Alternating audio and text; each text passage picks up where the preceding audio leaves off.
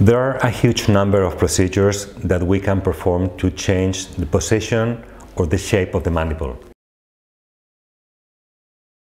One of the main procedures is the sagittal split osteotomy of the mandible, the bilateral sagittal split, which basically allows me to move the mandible forward, backward, up or down, or even rotate it. And it is performed through small incisions in the back of the mandible, precisely behind the last molars. This osteotomy basically allows us to reposition the mandible in the best possible place. There are other types of osteotomies like genioplasty, which pretty much allow me to move the chin or reposition the chin three-dimensionally in the ideal position.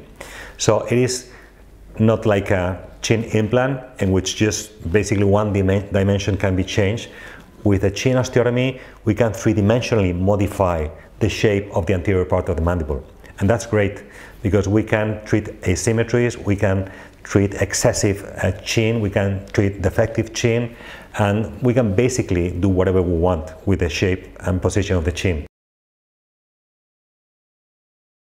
Genioplasty or chin surgery, when done as an isolated procedure, can be done, or we do it under local anesthesia and sedation, through a very small incision in the back of the lower lip. We gain access to the bone, and then with a thin saw we make a small cut in the bone, which allows me to reposition the bone to the appropriate position, and then I just need to fix it with a plate and small screws.